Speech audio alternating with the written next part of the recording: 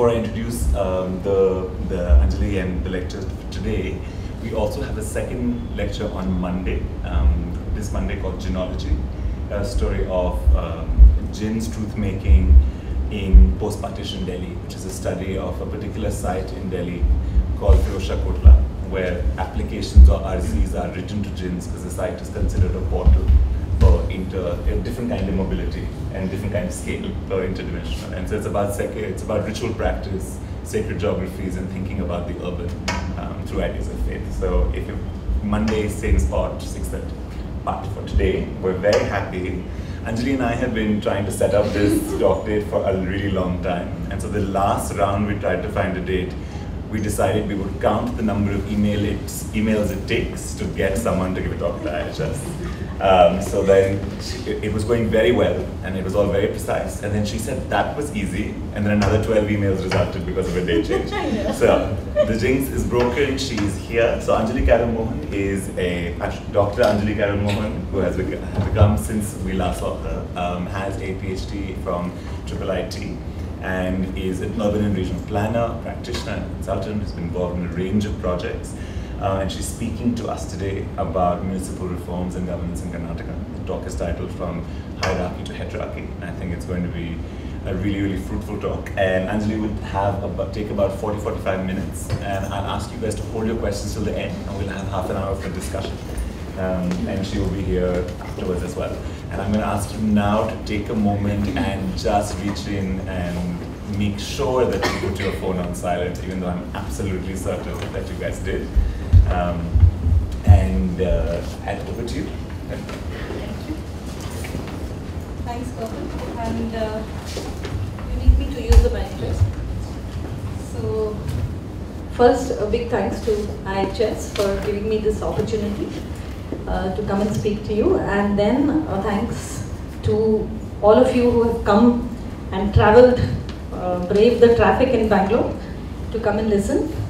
And I think it's, to be able to take out that time and come and listen is a big thing, actually. So thank you very much. We have an hour and a half, right? And I will be speaking for about 45 minutes, and then following which we will have the question hour session. My talk today will focus on the role of the state in emerging organizational and institutional forms. And I will be looking at one such form, which is called the network form of governance, also referred to as heterarchies. And essentially, I will be looking at the role of the state through the case of the Municipal Reforms Programme in the state of Karnataka, India. Much of what I'm going to speak about today straddles scholarships on development, on organizational and institutional frameworks, on public policy, governance and e-governance. And whatever I'm going to present today is going to essentially engages with the dominant debates within these scholarships. So very quickly, I will lay the context for my talk by tracing the trajectory of the development debate in the post-World War II period. Within that, I will be focusing on the role of the state. I will then look at emerging organizational and institutional forms, and will then point to certain gaps in literature which allows me to raise the research questions. I will try and address these research questions through the case study of the Municipal Reforms Programme, and I will conclude my talk by outlining the policy implications. Okay, now if you look at the development debate, which really emerged in the post-World War II period, for most part of the 20th century, it has largely been either a state-led or a market-led process. It was only in the last decade of the 20th century that states and markets were recognized as complementary rather than adversarial modes of coordination. And this in turn led to public-private partnerships as modes of coordination to deliver on development challenges or development problems which are essentially wicked in nature. Now, the realization that came even post the public-private partnerships phase was that wicked problems continue to be wicked, and therefore there was this call for alternatives to states and markets. There was a demand for alternative modes of coordination which were different or so to say would operate at least different from the way the states and markets were operating.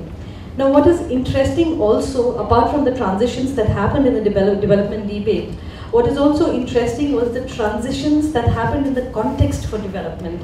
Now in the last quarter of the 20th century, contemporary globalization processes as well as contemporary globalization triggered by information communication and technologies as well as localization processes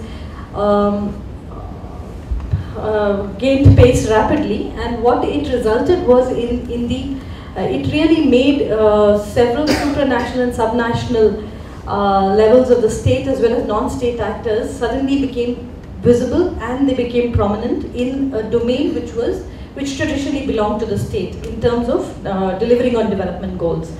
Now, what this led to was several collaborations between state and non-state actors, and together these actually resulted in the emergence of several organizational and institutional forms which are different from the markets and the states, and these are being essentially relied upon to deliver on development problems.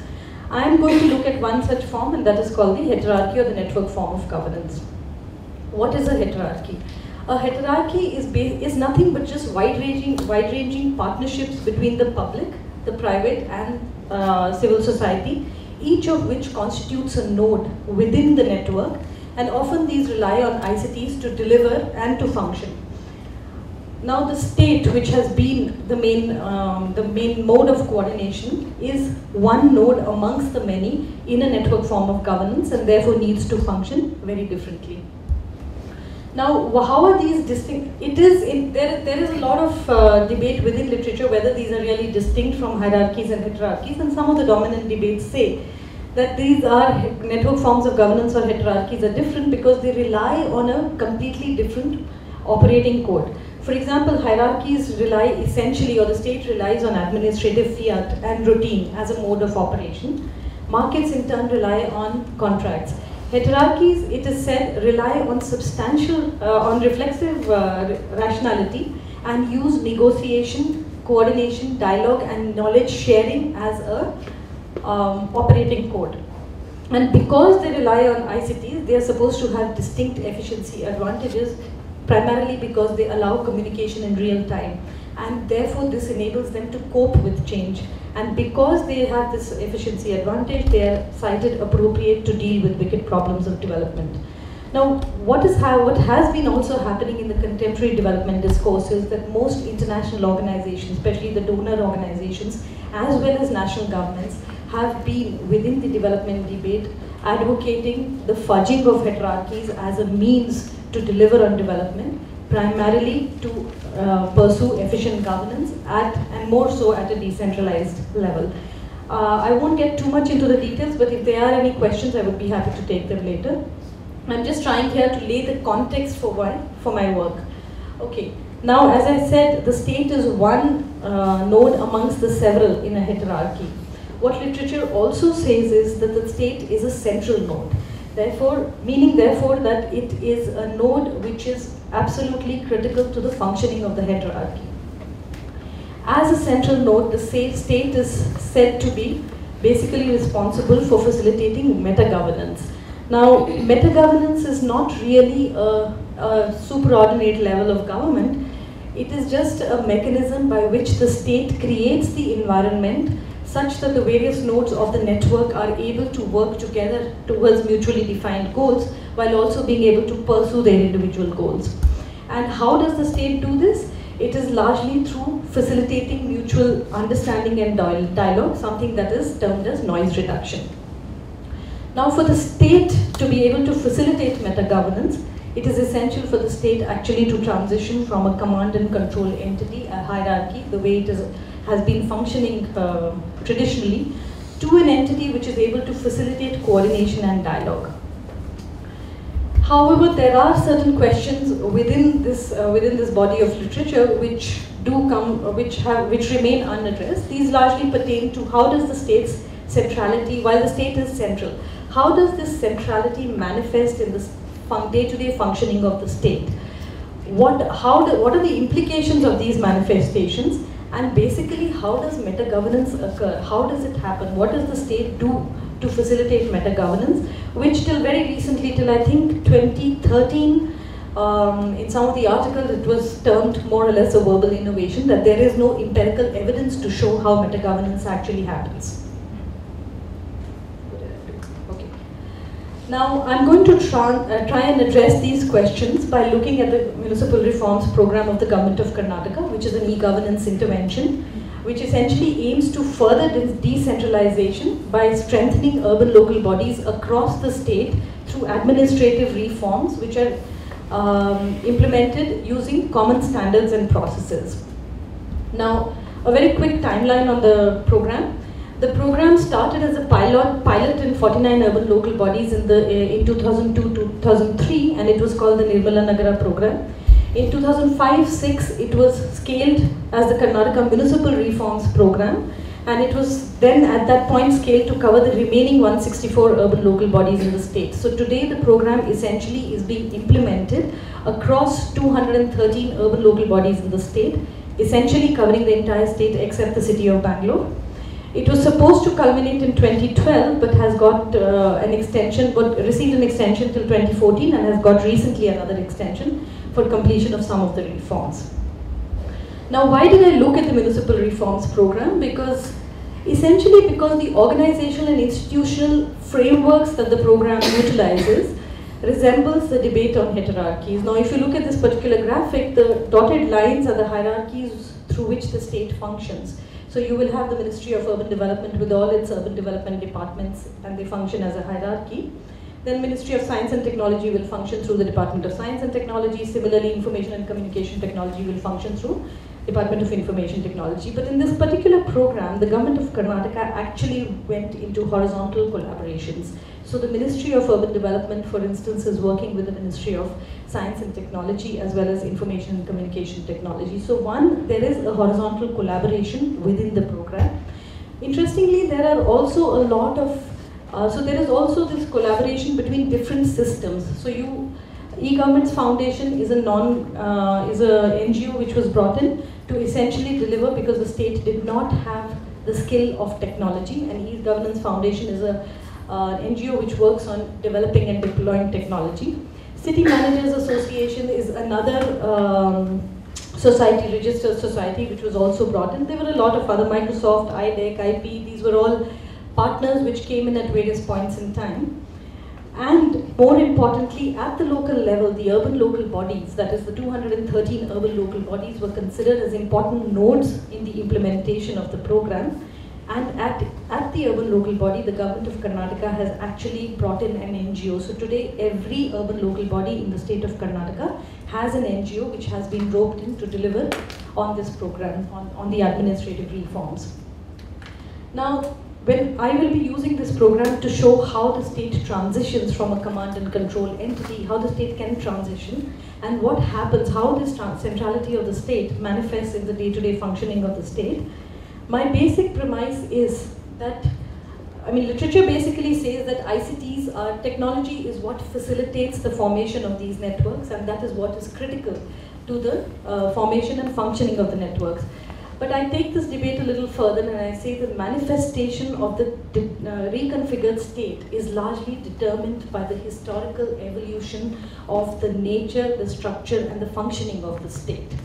Right? So in particular, I say it is the champions of the state and the state level bureaucrats who will actually determine how the state's manifestation happens. Now,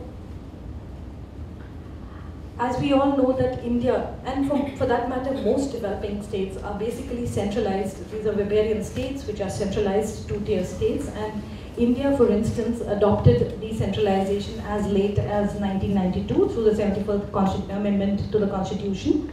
It transitioned to a three-tier state, but while there is a willingness to decentralize, there is also a resistance to decentralization which exists within the state. And there is enough empirical evidence and there is enough literature to show this resistance to decentralization. One of the most commonly cited reasons is basically the resistance to share power. The state government is not willing to share power with local governments. Now, I argue that it is this tension between a centralized state, tension between the state's willingness to pursue decentralization yet resisting it at the same time, which actually translates in what I call the centralized decentralization approach to the state, which will determine how the state's centrality will manifest in network forms of governance. And I show the centralized decentralization approach of the state in the way the state will mediate the enactment of technology within this e-governance program, and this will become evident as we go along. Okay, a very quick this thing on the methods that I used. I basically looked at mixed methods. I relied heavily on semi-structured qualitative interviews, both of individuals and groups of individuals. I relied heavily on focus group discussions as well as participant observations. I conducted approximately 100 interviews in the city of Bangalore, as well as the urban local bodies across the state of Karnataka, including I did some interviews in Delhi at the central level. Most of my interviews were in Kannada, some were in English and Hindi. The fieldwork extended for about 6 months in 2012 and 2013. And I looked at two habitats, I looked at two reforms of the Municipal Reforms Programme, which is basically a basket of 5 reforms in 2 urban local bodies. Now, what I would like to, before I start looking at the evolution of the heterarchy and the role of the state in that, I would like you to very quickly keep in mind the fact that this particular reforms program targets 3 stakeholders. One is the state of Karnataka, which is represented by the Directorate of Municipal Administration, also referred to as the DMA. The Directorate of Municipal Administration is essentially responsible for supervising, this is a state level department, which is responsible for supervising and monitoring the urban local bodies. And they believe that in this supervision and monitoring, they will be able to strengthen the urban local bodies to function as units of self-governance. The urban local bodies are themselves supposed to emerge as strengthened units of governance. And finally, what the program argues is that the citizen is the pivot of the program. The citizen stands to gain because he or she will have access to improved service delivery. So as the program is being implemented, the DMA is the main owner and driver of these reforms, and it is ultimately envisaged that the urban local bodies will take or will assume ownership of these reforms. Now, I will look at the program at the state level, how it has functioned and what has been the role of the state, and then I will move to how these reforms are actually, how this role of the state is impacting the outcome of the reforms at the urban local body. Now, the program, actually the discussion started in 2003 as a pilot in one of the wards in a municipality close to Bangalore. At this point in time, it was largely between DMA and eGov, and they were trying to see how these administrative reforms can be introduced. These are e-governance reforms, and I think what is important over here to remember is that while 2005, 2006, with the JNNU-RM program, there has been a lot of focus on e-governance reforms, but when this program started, there was very little talk of using technology within public administration. There was no clear path as to how this can be done. And there was a lot of experimentation that happened, and of course the state in itself, that is DMA, did not have the skills of developing and deploying technology, hence they had to, in a sense, look at a partner. Now, as this was happening, there was also this felt need to map urban local bodies, especially for some of the reforms like property taxation and information systems reform that was introduced. And it was at this time that the DMA brought in the Survey of India as an agency which was responsible for mapping the urban local bodies. Now, interestingly, it was only a year or 2 years later that any kind of formal agreements were signed between the DMA and the Survey of India and e-governance. So before that, the working was more or less experimental, and there were no formal agreements through which the work was happening. Now, as the work, and in 2004, it started in 49 urban local bodies as a pilot. But when this started in 49 urban local bodies, there was also this felt need for acquiring domain knowledge, and there was an acknowledgement that this domain knowledge exists largely within urban local bodies. Urban local bodies are the ones who are who have the legacy data, they are the ones who understand these processes and therefore have to be roped in as important nodes. So they were brought in, and essentially through monthly meetings that were happening. So all ULBs, these 49 ULBs interaction was happening on a monthly basis with these urban local bodies, essentially to understand what kind of problems they encounter and how reforms can be introduced in the domain of the urban local bodies. Now, at about the same time as this continued, there was also this felt need to say that while we can introduce the online tools, we can introduce the e-governance interventions, but essentially it is important that these be adopted by the urban local bodies and integrated within their day-to-day working. And to ensure that the City Managers Association of Karnataka, which is another node in the network, was brought in. And this CMAC was essentially responsible then for increasing the utility of these reforms, the awareness of these reforms, and to ensure that urban local bodies integrated these reforms. Now the reason why I actually trace this out is to show that it was through this iterative process of reform implementation that the state, that is the DMA, actually managed to implement the reforms in the 49 urban local bodies in a manner where it was able to accommodate the diverse needs of all the nodes within the network, while ensuring that it was also able to monitor these urban local bodies. And in doing so, it did manage to fudge a lot of explicit and tacit knowledge that existed within the network. What this actually resulted was a certain sense of ownership amongst the local bodies for the reforms that were being implemented. There was a lot of fluidity in relationships, and I have some quotes here which I thought were really interesting. For example, I was told that while there were no reporting procedures and there was no formal agreement in terms of who will be, there were formal agreements in terms of who will be doing what, but essentially the team was working together. Every morning, the DMA was sitting with the e-governance foundation or with Survey of India, and it was like a family. We all worked together. There was a lot of information exchange and dialogue on an everyday basis, and this was what ensured the implementation of reforms. Now it was, when you look at these processes, and I haven't detailed them out much, but when you look at these processes, it is essentially that it was through these processes that the state, in a sense, facilitated meta-governance. Now what happened was that as it scaled up to 164 towns, there was an increased demand for updates in the need for technology. At the same time, there was a realization that reforms is a process that requires a very concerted effort, and therefore the government of Karnataka, through the Department of Municipal Administration, actually put in place what it calls the Municipal Reforms Cell, which exists today. And this is essentially structured like a software company. It is staffed by software professionals, and these professionals then started to develop and deploy technology. The consolidation of the reform cell happened between 2005 to 2008, and at about the same time what also happened was that there was a certain degree of bureaucratic instability that occurred within the program, and I'll focus on that subsequently. There was also a change that happened in the policy environment at that point in time. As I mentioned earlier, the JNNURM came in about the same period, and the experience of Karnataka was scaled up to reflect in the urban policy which was across the country, and the JNNURM actually talks of a much larger basket of e-governance reforms.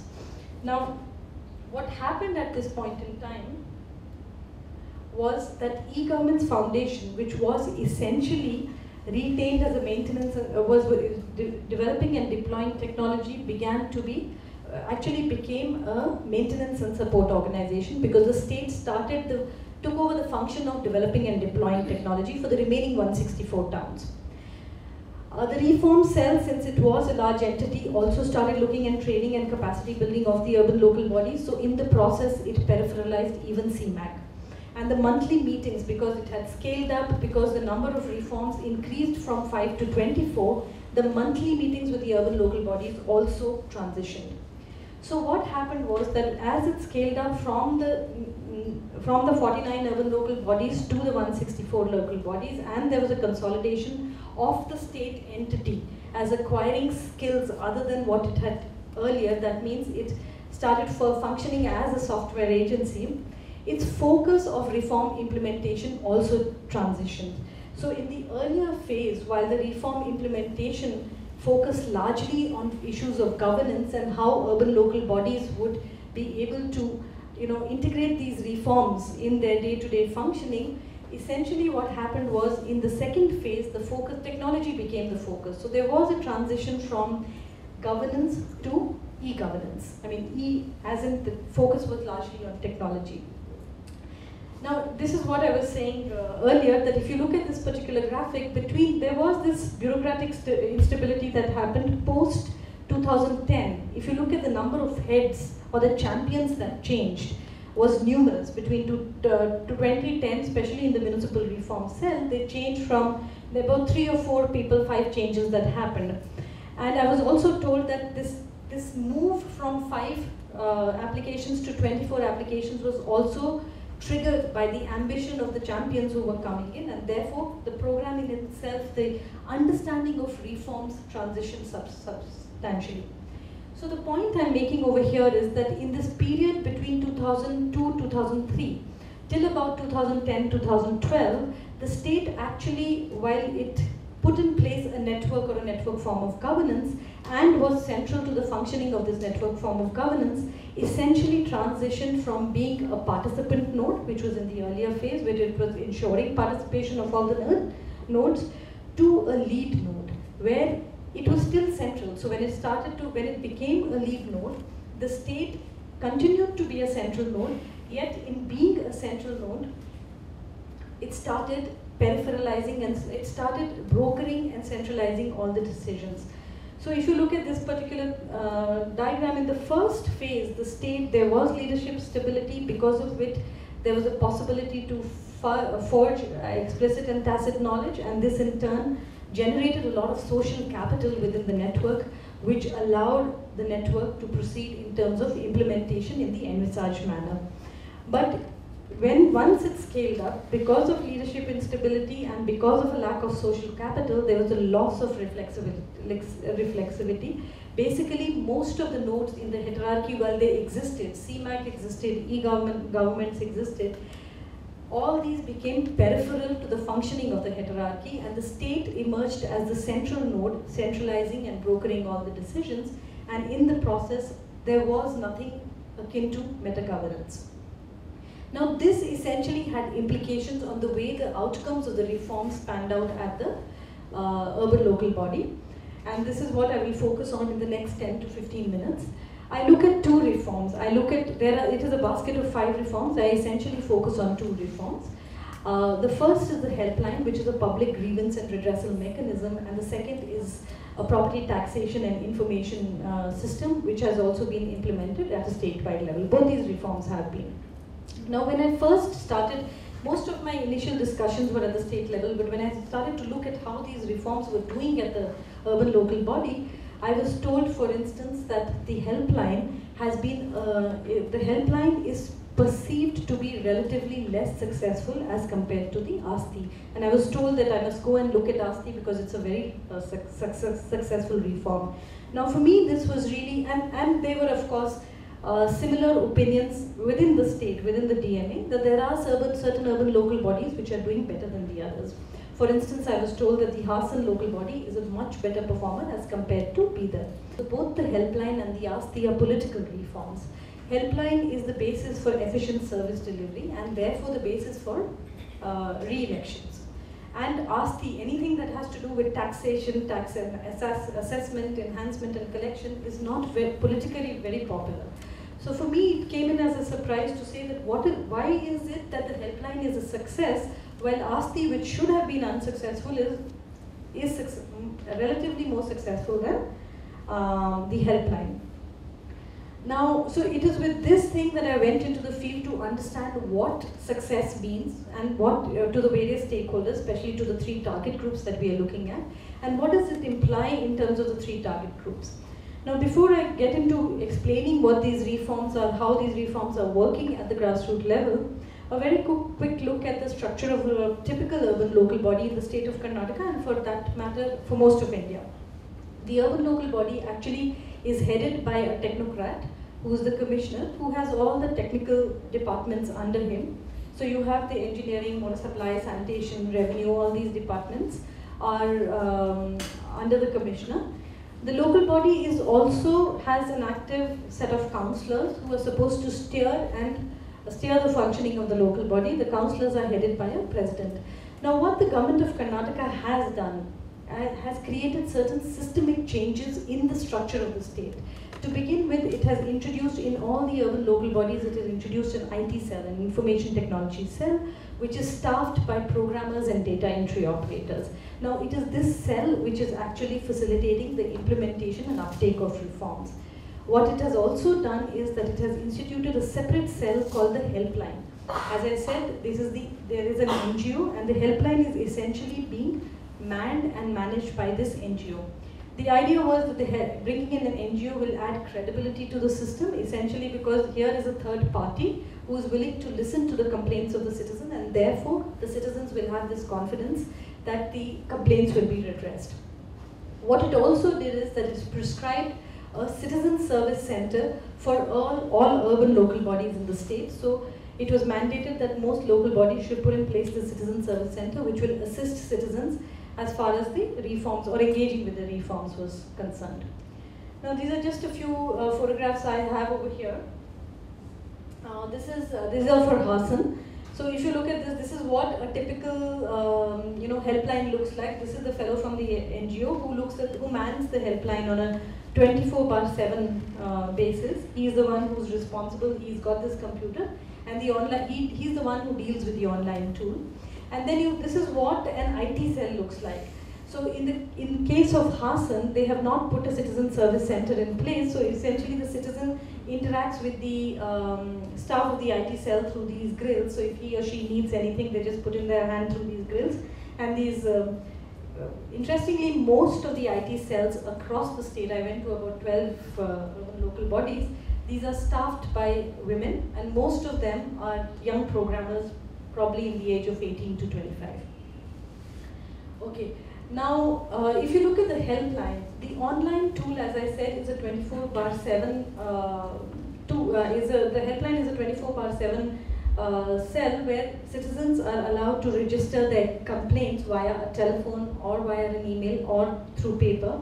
Once the complaint is registered, the citizen gets a complaint number, which the citizen can use to track the status of his or her complaint, to understand whether the complaint has not been redressed. The online tool also is capable of segregating the complaints as per the various departments, escalating these complaints to the various departments, and once the complaint is escalated, it is accessed by the concerned person. Once it is redressed, the concerned person is supposed to log in, give the status of how it has been redressed, the complaint, and this is then checked by the helpline, and once the complaint is redressed, the helpline posts the status. The helpline staff posts the status to say whether the complaint has been redressed, and if not, what is the reason for why it has not been redressed. So essentially, it's this, in this process, through this online tool, they have tried to build in accountability enhancing mechanism by issuing this complaint number. What it also does is that it gives a 72-hour deadline to the staff to redress the complaint. If it is not redressed within this 72-hour deadline, it typically reflects in the annual performance report of the technical staff and can result in sanctions finally. So this is another in accountability enhancing mechanism. As I said, the NGO is supposed to add credibility to the system, and most importantly, in issuing this complaint number, this online tool actually generates these online databases which, while telling what is the nature of complaints and the location of these complaints in the urban local body, also reflects the efficiency of the local body in terms of it being able to address these complaints or not. Now, when I went to the urban local bodies, both Hassan and Bidar and several others that I have visited, I found that the helpline is not working as anticipated. Now, prior to the introduction of the helpline, the citizen would typically approach the councillor, and the councillor would then get in touch with the technical staff, and the complaint was registered and redressed via the elected representative. And when I went to the local body, I found that while it was envisaged that the citizen will go to the helpline and then this is the chain that will work, it says, in a sense, this is the chain that continued to work.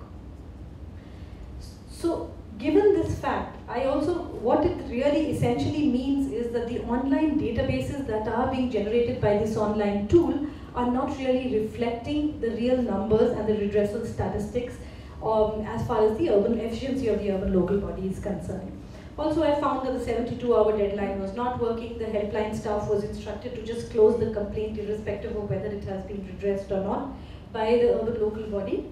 And I also found that because the NGO was not was completely occupied, because the helpline hardly receives, it is about 20% of the complaints are being channelized through the helpline, the NGO is being used by the urban local body as an outsource. So, everything that the urban local body has to do, anything related to computers, it is outsourced to the NGO. Now, what I also found, my interviews with the councillors also revealed that, they are very much aware of how this helpline, what is the relevance of this helpline, and that they agree with the concept of the helpline, and they said that we are willing to work with the helpline, but the fact that we are being left out is, they were not willing to accept that, and in the process what they have done is they have at their own independent level set up their own helplines, which constitute actually the parallel flows of information in this. So there are a couple of things that came out. One, as I said, the NGO was being used as an outsource, and the urban local body in any case is not using the online tool at all. And the NGO, which has been brought in as a credibility enhancing mechanism, is being looked upon as a state which is by the citizen. For the citizen, it's a state which will ensure complaint redressal, but that is not how it is working. So, and this in turn was impacting accountability and ownership of reform, something that I will touch subsequently. Now, if you look at the property taxation and information systems, the first challenge was the standardization of tax assessment and enhancement across urban local bodies. As I said, it's a political reform, and therefore this is not something very easy to crack with. So what they did was that they actually before the introduction of the reform, there was a very arbitrary system of tax assessment and enhancement, and this was largely determined by the government's assessing officers, and often resulted in negotiations between the official and the owner of the property. Now, with the introduction of Aasthi, they actually introduced a standardized system which was based on self-assessment. The Act had to be modified, and the Act was modified to bring in a system which said that the tax would be enhanced every 3 years, anywhere between 15 to 30%, as was decided by the municipal councils. There was resistance by most municipal councillors because they were not ready to enhance the tax. And it was only over a period of 1 year of the municipal reform cell working with the councillors via the bureaucrats that they were able to bring in this system of tax assessment and enhancement. And this happened primarily because of the negotiations that they were able to do with councillors. Now, the point that I'm trying to make over here is that it is in a democracy like India, unless you do not anchor the reform democratically, as in the case of Aasthi, it is very difficult to bring about any success for the reform. And that has been shown very clearly in the case of Helpline. Now, as an online tool, what also happened, well, the online tool takes care of all the steps of the tax assessment and enhancement and collection process. What the government of, and I will not get into the details of this, except the fact that what the government of Karnataka did was that it introduced, or it, in the entire workflow process, which I've shown here, it digitized step 2 of the tax assessment and collection process rather than step 1. Step 1 actually deals with how tax can be calculated, and this is what the citizen actually, as soon as he comes into the urban local body, that is what he requires.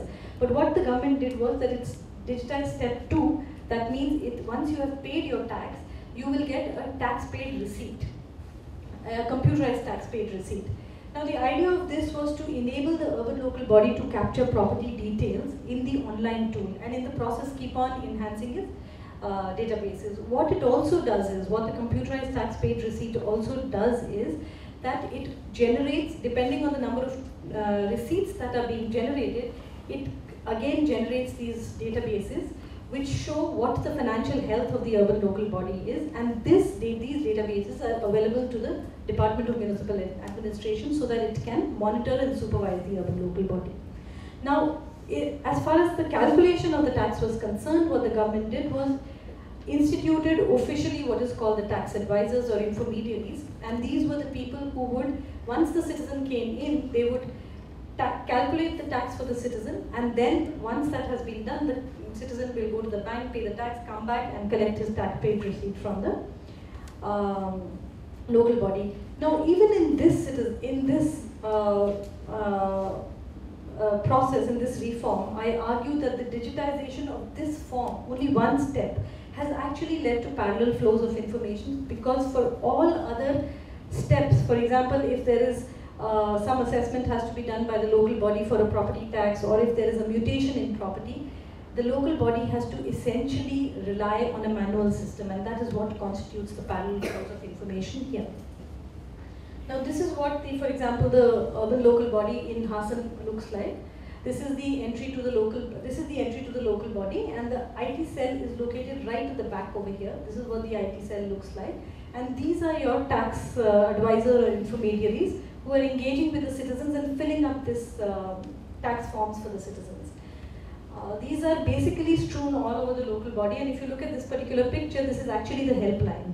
But because this fellow does not have any work, he is actually doing the work of a tax advisor, and he's filling up the tax forms for the citizens. Now, these tax advisors, as per an official government order, are allowed to charge anywhere between 25 to 50 rupees for each application that they file for the citizen. Now, as a process, and this is what is happening in Hassan, the citizen goes to the urban local body. He goes to the tax advisor, he gets his tax forms filled, then he goes to the bank where he deposits his tax. Then he comes to the local body.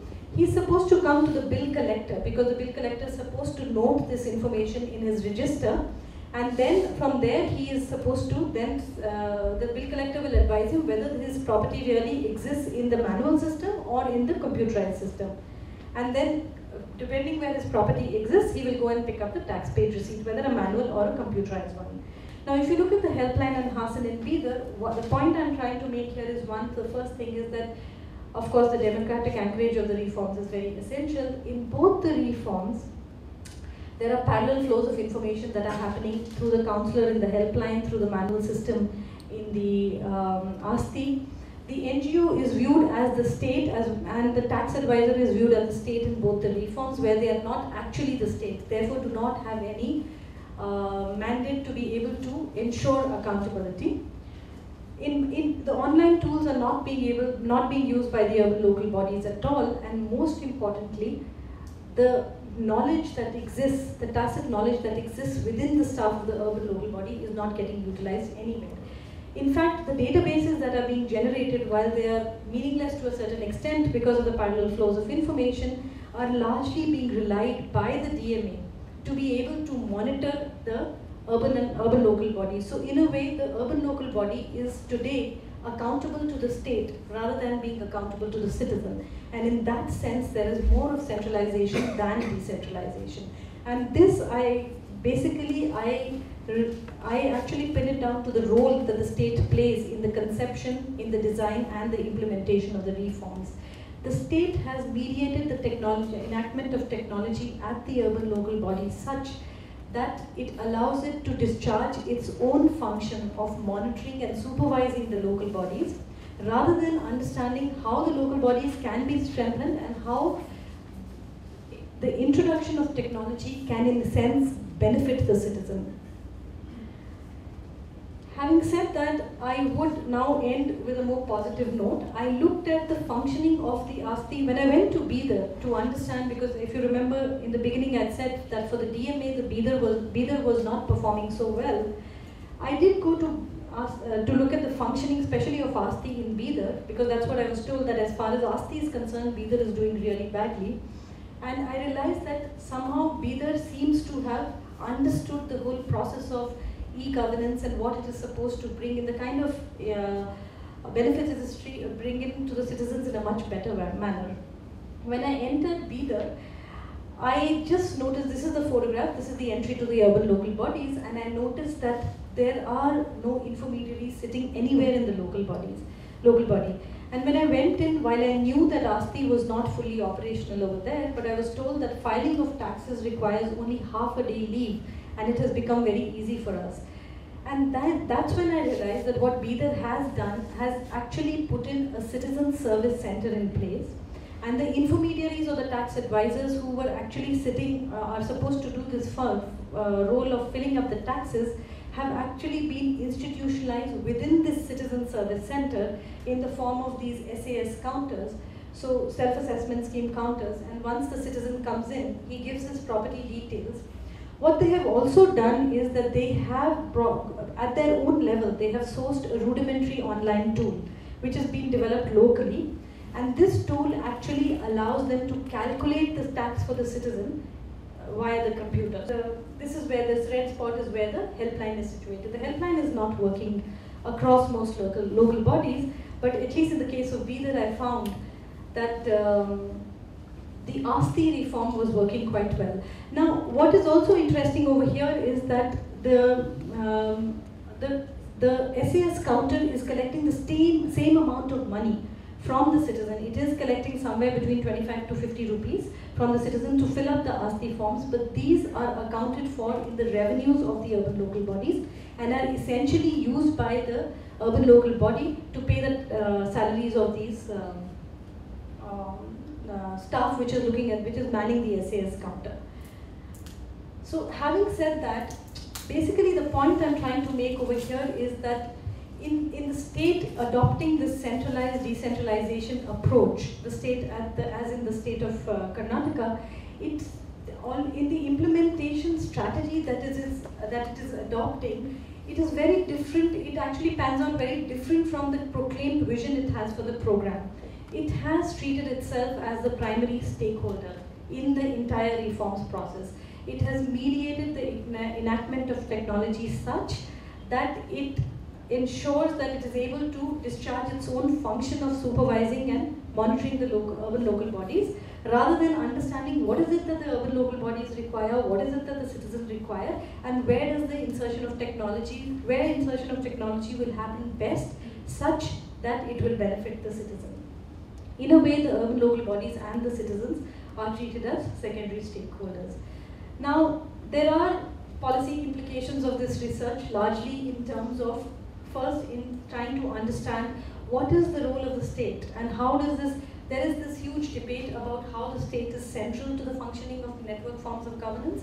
But what I'm showing here is that while it can be central, this centrality need not necessarily aid governance in the way it is envisaged. And in showing both the phases of the Municipal Reforms Programme, the NNP phase, the pilot stage and the scale-up, I'm actually highlighting the potentials and pitfalls of network forms of governance as modes of coordination. The other point that I'm making is that in this entire theory, development theory, and the need for administrative reforms as a means to strengthen governance and therefore be able to have using governance as a lens to deliver on development goals, unless this is anchored democratically in a country like India, where democratic concerns, democratic governance has a major role to play. Unless these reforms are not anchored democratically, it is very difficult to make any progress with the reforms. Now, what I'm also trying to say is that in this entire debate of development, decentralization, and administrative reforms, there are certain inherent tensions within the structure and the functioning of the state, which can produce unanticipated outcomes. And it is in recognition of these inherent tensions and in recognition of these inherent tensions which exist in the structure of the state that any progress can be made as far as these network forms of governance is concerned. I will end with this.